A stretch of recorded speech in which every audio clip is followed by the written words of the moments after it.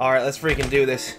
Hey everybody, this is Kohdok here, and a lot of folks have been talking about the new Digimon card game to come out of Japan, and I figured I would chime in. Digimon is a lot different from Pokemon when it comes to card games, because while Pokemon has had the same card game for its entire lifespan, Digimon has, before now, in America, had at least 4 different iterations of card games here. This is the Digifusion one. You have the one for Frontier, you have the one for Adventure 02, and regular Adventure, although the ones for these two are basically the same. I'm not sure why they changed so much about it, since the rules work exactly the same. This one is a completely different beast, though, and then you have this monstrosity over here, and that's not even... those are just the ones that came out in America. There have been others in Japan, like...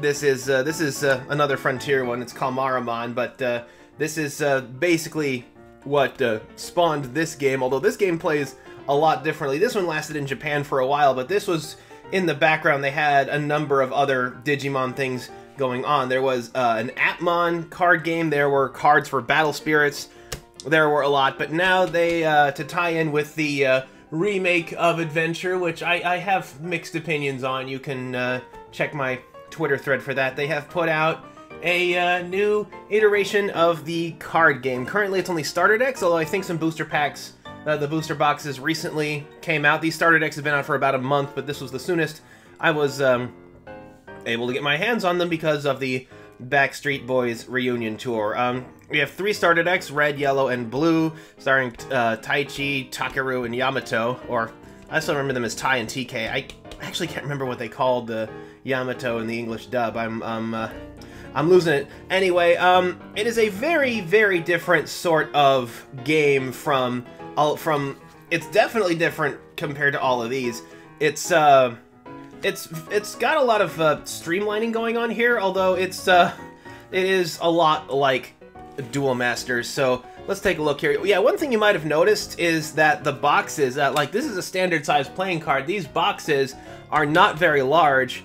And you'd think for something that I think is sold somewhere in the range of like 20 bucks maybe. I don't know if there's I don't see a suggested retail price on here, but this sort of packaging, I don't think it would fly in America. It looks less like something you'd get a starter deck in and more like something that would contain, like, I don't know, a deck of Grand Canyon themed playing cards or something. These are very tiny boxes, excellent in conserving space, which might be good for game stores in Japan where space is a super duper premium, but in America I feel that a package like this would fail to really portray the value, not to mention a lot of stores wouldn't want to carry something that could be so easily pocketed and walked away with. But as for the boxes here, we of course have the big star attractions, War Greymon, Metal Garurumon, and Angemon. These are characters who had, I think Angemon is on the front. This is not the strongest card in the deck by a long shot, but I think it's on here because Angemon is a lot more iconic than its Final Evolution Seraphimon, because Angemon was the, you know, the sort of 11th hour character who appeared to defeat Devimon in the first arc, which is why he's here. They've even got him doing the Hand of Fate move here, so, look on the side, it's a little rip there. That's some damage from shipping. They actually have the card list on the side. I don't know how well you can read that with how well this darn camera stays in focus, but it's a very short list. It is either a full playset or a half playset of everything in the deck. So if you wanted a full playset of everything, you would have to buy 2, and they have the starter deck label, so that might be the only way to get all of these cards. Apparently, the rule on how many copies of a card you can have in the deck is determined by set number rather than by name. So you could make a deck of nothing but Angemons. I mean, you'd lose, but it means that these starter deck cards, yeah, you'd have to buy 2 copies of the starter deck. At least you only have to buy 2. You'd have a lot of pack chaff, but not sure what to do after that. Just have some instructions on the side and on the back. We have what would be great if it were upscaled a little bit. We have a quick sample of the cards. We have some light instructions here. The sample of the cards, including this little icon here, which I will get into later, along with mostly a lot of big information here. This is something that with like a lot of Japanese games is they dedicate a ton of space to like this contact information. I don't know if they have to do that or not, but it's space that in an American release could be used to do some more exciting things. And I figure if this does come to America, it would come in a larger starter deck box, more akin to the ones we are used to seeing. So anyway, let's take a look at these things. They are pretty tightly packed, so it's a little bit of a trick to get it open, but there we go. Hey, I didn't even damage the box. I do like boxes that you don't have to destroy to open. I can understand. I've done a little research. I think I understand now why some American companies make the boxes where you have to destroy them to open them, and that's because people might open them up, take out only the cards they want, and then try to return them to the store. That's a problem.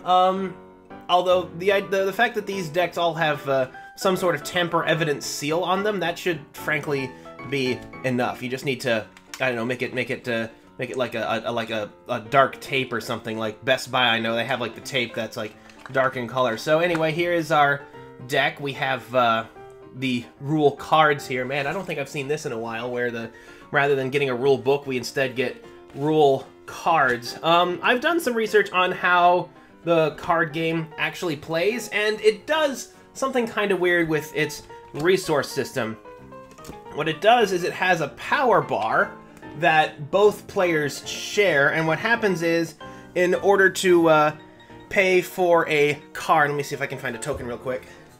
Yeah, in order to pay a card, what you do is you have to sort of move down this power meter in order to play it. I think they call it memory in this game, but it's essentially like a power meter, and you are allowed to go into negatives on this. So if, for example, I'm at 2 energy and I want to play a card that costs 5, I would go 1, 2, 3, 4, 5, and I would go into -3, but the moment you hit negatives, your turn is over and it becomes your opponent's turn, and your opponent's energy bar starts where you left it. So my opponent would be starting at 3, and you can go into negatives as far as -10, although you can't go past that. So if I try to, like, say, play War Greymon, who has a cost listed here of 12, and I'm on 0, I wouldn't be allowed to do that. So that's the idea, is the player who goes first starts on 0, but if the player who's going doesn't go all the way to 0, it moves to +3 for the next player. So you can't, like, store or bank power from the energy gauge for later. Although, I'm not sure about how this system would work, because the player who's losing is obviously going to need more memory to consume, and the player who's winning can just use little memory or even be devious and send their opponent exactly to +1 at the end of their turn. I think it's a mechanic designed to, you know, get rid of resource cards. I'm not sure how well it works. It's a bit clunky. I've heard rumors that I think the Fire Emblem game used a system like this, but, you know, and they actually have like little punch-out tokens that you could use, and you only need one, but, you know, a dice, a coin, anything like that will also work just fine as long as it's not too large. I was gonna grab like a Pokemon coin earlier, but that's like way too big to try. So yeah, the rules are similar to Duel Masters in a number of ways. You cannot attack with a monster you put it into play. You start the game by dealing the top 5 cards of your deck. These become security cards, although they have a bit of a couple of different mechanics to them that make them different. You also get an egg deck, and these are the first cards on the deck. Now, this is a little like side deck that's set aside, and at the start of your turn, after you draw, you can flip the top card of the deck. A lot of the instructions say to flip it in a new pile. I think it's better if you flip it back on top of the stack, because you're only allowed to have one of these baby Digimon active at a time. So that would, you know, having a card on top is like, oh, you have to get this card out of the way before you can get the next one. That's just what makes sense to me. Now, what this thing can do is, normally you have to, you know what, maybe I should just get back to the beginning. But yeah, you have, of course, you have the baby deck over here, but also you have the cards in your normal deck. We have 4 copies of Plotmon/Salamon. We have 4 copies of Bakumon/Tapermon. 4 copies of Patamon, which is Patamon in both languages. Only 2 copies of Angemon, who is, again, Angemon in both languages. 4 copies of Tailmon, which is Gatomon in English. 4 copies of Unimon, which I think is Unimon in English as well. Pegasusmon, I think is Pegasusmon is the armor form of Patamon, so that's Unimon. 4 copies of Gold Border. I don't know if I can get that to light up with the lights I'm using, but yeah, 4 copies of Gold Border Magna Angemon, although these are starter deck cards, so even though they have gold borders, all of these cards are technically commons. A card that comes in a starter deck is automatically a common, especially if you get a play set. 4 copies of Angewomon, which does not get a gold border for whatever reason.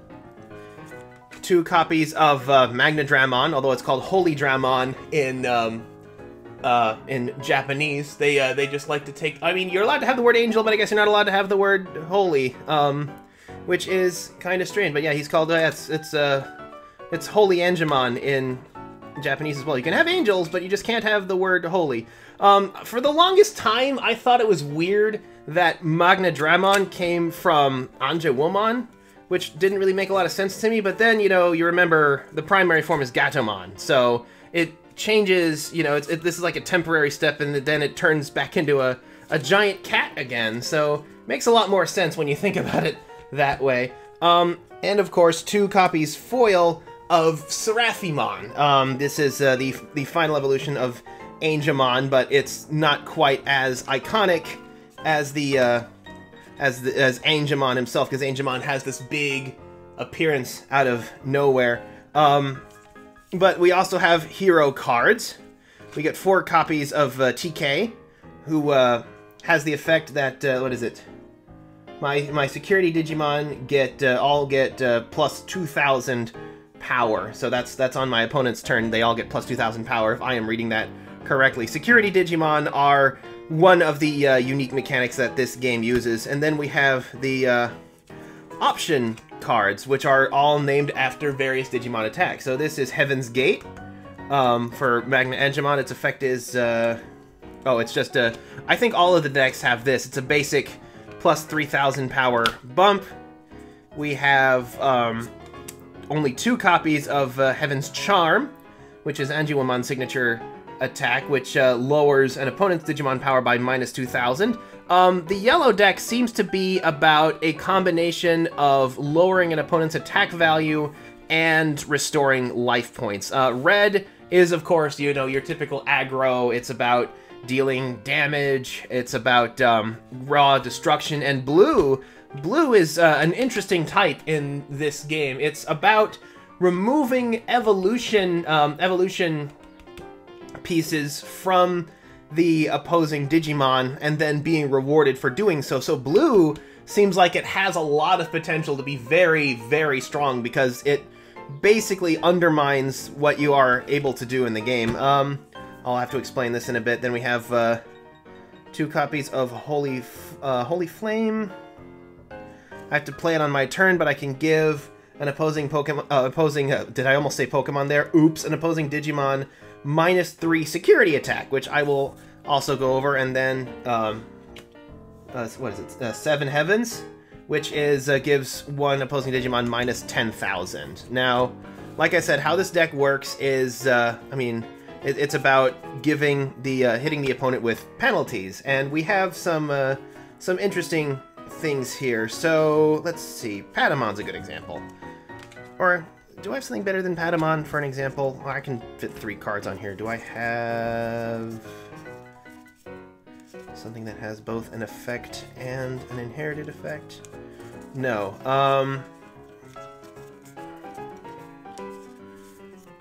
So I guess I'll just go with these 3 for now. We have Tokamon, Patamon, and Angewomon, all the same language either way.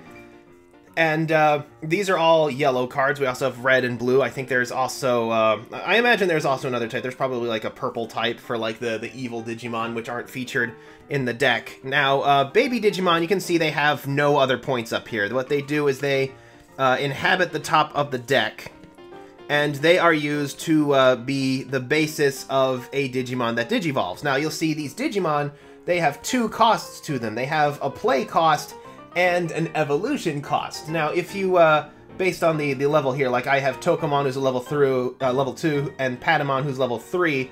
So, on a special step, I can move Tokomon into my battlefield and evolve Patamon on top of it. This is an evolution, and I can do that for free. Or I could just play Patamon on its own, which I believe I want to. Oh no, it's a... Actually, no. This one has this one. Oh, that's actually different. Man, I'm getting ahead of myself. I don't even know where to start. But yeah, you can digivolve a Digimon.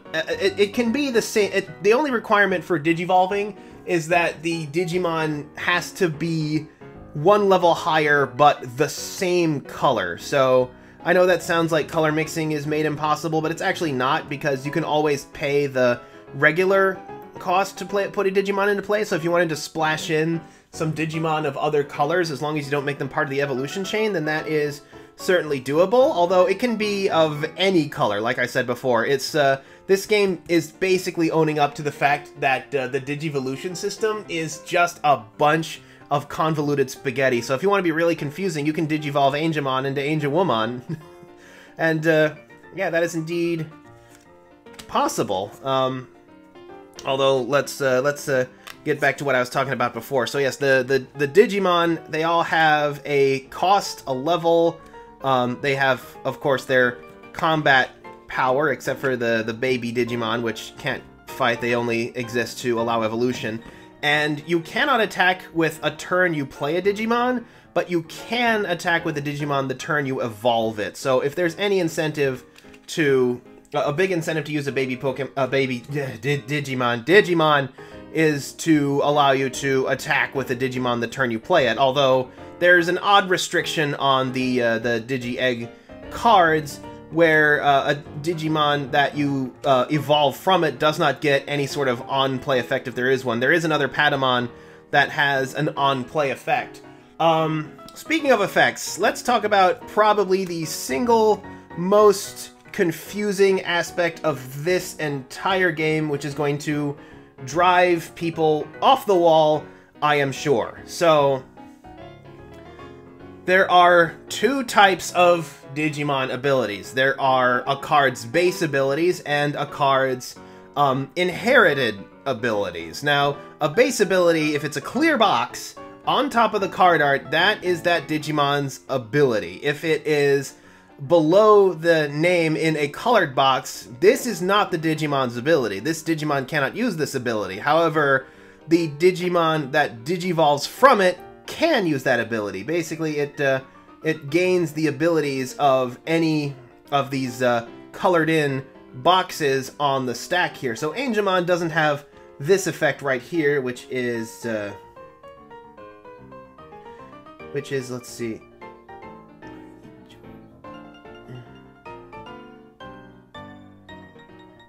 Okay, if you have 4 or more security cards, you can add 1 memory at the start of the turn. Angemon does not get that effect. However, he does get the effects down here that I believe are both related to if an opponent's Digimon has 0 power. In this case, it gives this form can give it plus 1,000 attack power until the end of turn if the opponent has a power 0 card, and this one allows you to increase the memory by 1 when your opponent has a power 0 card. So Angemon does get these 2 effects, but not this one. And if I went to Angelwoman, Angelwoman would get all of these effects along with her effect, which is in a clear box over the text. So this is her ability, which is if you have 3 or less security cards, you can you take a card from your deck and add it to security. Now, what are security cards? So at the start of the game, you of course have 5 cards dealt out like in front of you, or the game mat they use is to the side, although this thing doesn't come with a game mat. Although if they ever do an English release, it will definitely come with like a nice paper mat, which would be appreciated. Anyway, they work like the Duel Masters shields. Let me get out a card from the red deck here, which does mention something called security attack. It's the aggro deck, so these have cards that can do more damage. Let's use War Greymon here. So what happens is if a Digimon attacks and it hits you, there's nothing to attack. You can, it's like Duel Masters. You can either attack the opponent directly, or you can attack tapped monsters, and you have to tap to attack. Although in this case they call it rest mode and active mode, like a lot of Japanese games do. If the attack gets through, then they destroy one of your security cards. Now what happens is when they do that, you reveal the card, and several things can happen. In this case, because I revealed Seraphimon, what happens is this actually has a revenge mechanic. So if a Digimon, let's say if it were not War Greymon, but instead Birdramon, who busted the card open, basically this card attacks this card, and whoever has the higher power wins. So Birdramon would still break the security card, this would still go away, it would actually go to the discard pile, but Birdramon would be destroyed as a revenge mechanic. Not sure how well that will work, considering how strong a lot of the attacking cards can be compared to a lot of the defenses. But moving on, some cards actually get the ability security attack, like +1, +2. War Greymon here can get as high as security attack 3, which means they break additional cards whenever they perform a security attack, although it's still done one at a time. For instance, War Greymon gets +1 security attack for each of its components, for each of its additional evolution material. So if, for example, War Greymon had a full suite of evolution material going from Koromon all the way to War Greymon, then its security attack would actually be 3, in which case it breaks all 3 of its, breaks 3 security cards, although you do them one at a time, and this is actually an option card that has a security effect. Now, the security effect is, on this turn, all of my opponent's Digimon gain security attack -1. So, what happens is this card, when destroyed as a security gate, hits all of my opponent's Digimon with security attack -1. So, War Greymon's damage would drop from 3 down to 2. So, that would, this would get discarded. It's not like Duel Masters where the card just automatically goes to your hand. And then I would move on to the next one, which is another option card with an effect, and this one says move the card to your hand. So that one is just, you know, straight up classic Duel Masters. And then we have, if we were to keep going, we would have also popped this one, which allows me to immediately play it for free. So it's a bit like WeCross, where a lot of the cards with security effects have a unique effect depending on how they are destroyed. And of course, we can also have another monster. And like Duel Masters, all of the security cards have to be destroyed, and then you have to be attacked again in order to officially lose the game. But yeah, let's see. Let's actually take a look at some of these card effects. But I still think the big confusing one is going to be remembering that the effects in the colored boxes are not ones that are not usable by the top. The ones on the actual Digimon can't be used by that Digimon. They have to be digivolved from below in order to do that. Although, again, you can always pay the cost to put them into play at any time. So you can splash cards in, like each deck comes with only one card with the blocker ability, which means that if War Greymon were to attack my security cards, I could instead have this guy intercept and take the attack instead. You know, classic blocker stuff. Every deck comes with a blocker card, although they also have the effect that if you attack with them, you actually lose 2 memory to do it. So I haven't really had the chance to test out the game. It is interesting that they have sort of opened the floodgates by enabling anything to digivolve into anything as long as it's a matching color, but I think that will support a lot of interesting strategy. And like I said, it's kind of a tacit admittance that this whole game involves a lot of card spaghetti. It has a lot of interesting potential. Like I said, I see blue going places because it can boot all of these cards out from underneath the Digimon and then get a power-up when against empty Digimon. So if it can get some momentum, if it manages to, like, destroy all of the opponent's cards to the point where they're just desperately playing one-off cards in order to try to stay competitive, then I see blue having a lot of potential, although blue tends to be strong in a lot of games that it's introduced in. So yeah, that's a brief look at the Digimon card game. If you want me to do more of a deck breakdown on each of these starter decks, I'll be happy to do that. Just let me know in the comments below. Until next time, this is Kohdok signing off.